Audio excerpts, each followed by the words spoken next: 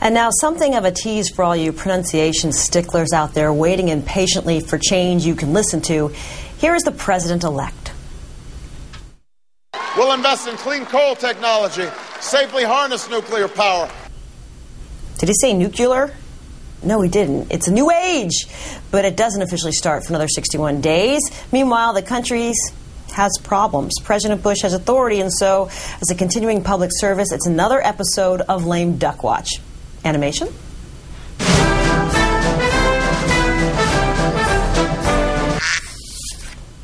Nice duck.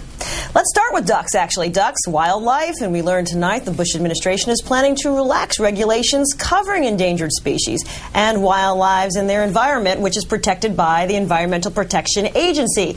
Does the EPA mission jibe with this lame duck news? The agency is currently finalizing new air quality rules, making it easier to build coal plants, oil refineries, and other major polluters near national parks, even though half of the EPA's 10 regional administrators formally dissented from the decision.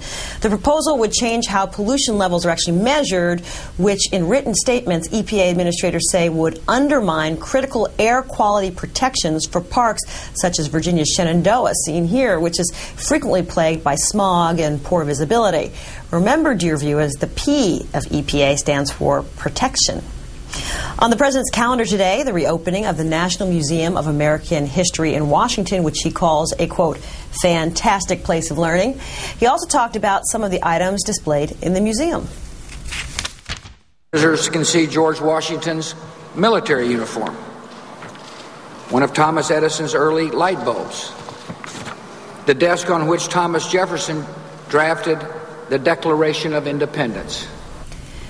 So what artifact of the Bush era will be displayed at the museum? Here's hoping it's not some representation of America's shrinking collective nest egg, but it might be. Stocks closed down 400 points today to a more than 5-year low amid worries about the fate of the American auto industry and the economy as a bailout for the troubled sector grows increasingly unlikely.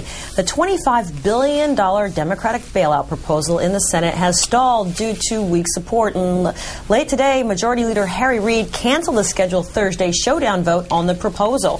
So will there be a bailout for the so-called Big Three car makers? Harry Reid says it is up to the president. The AP reported that the Senate is preparing to, quote, punt to the White House. White House, what say you? The Congress will bear responsibility for anything that happens in the next couple of months during their long vacation. So nobody, no the lame duck Congress nor the lame duck president, appears to want to do anything. What should they be doing? Joining me now, Paul Krugman, New York Times op-ed columnist and professor of economics at the Woodrow Wilson School at Princeton University. Mr. Krugman, thank you so much for taking the time tonight. Sure. I know this is complex and layered, but I hope you will permit me to start with a basic choice. Should the auto industry receive a $25 billion bailout, or should it be allowed to fail and file Chapter 11 bankruptcy? I think it should be rescued. And it's not, a less deserving bunch of chief executives would be hard to find. An industry, it's been badly run, lots of bad decisions. But do you want to, sort of offhandedly take the chance of letting this thing really disappear? Because, Chapter 11 is supposed to keep a company in being, right? You stave off the creditors, you keep it in being, but it won't work in this case. The trade credit, the sort of the credit you need to keep operating is not available because the financial markets are a mess. And will people buy cars from a bankrupt auto company? Very doubtful. So if you let this thing slide, you just say, well, I don't really want to give them the money. You can wake up 3 months from now, 2 months from now, 61 days from now, that's the thing we're worried about, and find that you've lost those companies on a permanent basis. It's an irreversible decision. And I think we should it makes a lot of sense to kick this can 61 days down the road so we can deal with it intelligently.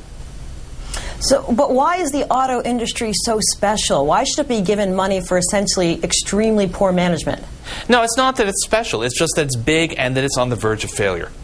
It's just we are in the middle of a very, the economy is in a nosedive, and this is something that will greatly accelerate the nosedive. If GM goes under, which looks like a real possibility, then that's a huge blow. It's a huge anti-stimulus program at exactly the wrong moment. If this was 1999 and we had 4% unemployment and the credit markets were working, I would say let it fail, let bankruptcy do its work, but this is not a good time to be having a really major industry just turn belly up. I'm wondering if some of the opposition to all of this could be a bit of bailout fatigue. Fannie, Freddie, AIG. If the car companies had shown up first, perhaps they would have been given an easier ride. Pardon the That's not. term. I think it's a little more complicated than that, and a little less creditable than that. It's partly that we basically are seeing the White House and the 49 seats that the Republicans have in the current Congress, current Senate. They're just sort of checking out. Sort of, not our responsibility. We don't want to deal with stuff, and we don't want to take any difficult decisions. And part of it is just there are regional things. We do have the big three are not the whole auto industry. There are a lot of foreign companies operating in the United States. They're in different states. Be really bad for Michigan and pretty bad for the U.S. economy if GM goes under, but not so bad for Alabama, let's say, which has got a lot of transplant factories. So there's a lot of, there's special interests on all sides here, and the trouble is that we're on the verge possibly of making a really irreversible decision almost in a fit of absence of mind. Now, do you think a bailout should come with conditions? As much as you can, but time is... it's going to take some time to get a reasonable plan together. We're really talking about a bridge loan here. We're really talking about giving us a couple of months so that the thing doesn't shrivel up before we have a chance to figure out what can be saved. If you say, we have to have a comprehensive plan and we have to have it in 3 weeks, and or we have to have it, now for a vote this week, we're not going to have it. And yet, if we don't do something, we may see these companies go under. It's just this. It's a terrible way to make decisions, but it's a terrible economy. You touched on something in your very first answers. I'm sure people are watching at home or watching on their computers, the CEOs asking for a huge amount of money when their base salaries are in the millions. And once you put together all the incentives, they can go up to $13, $14 million. Yet they're asking people, give us $25 billion. Sure. No, it's like I said, these are not good guys. And and they took corporate jets to plead for money in Washington, right? They are idiots. This is the theatrics was really stupid, right? But nonetheless, that's not the point. The point is that there are estimates run from 1 million to 3 million jobs lost if GM goes under. And those, and so there's probably 12 guys out of those 1 million to 3 million people who are really bad guys and fly corporate jets and really don't deserve any bailout. But the other 999,000, I can't do the subtraction right here. All those other people are people trying to make a living, people who will lose their jobs, lose their health insurance. That's where you should be putting the priority. Paul Krugman, New York Times op-ed columnist, Nobel laureate, and Princeton economics professor. Thank you for your time tonight, Mr. Krugman. Thanks a lot.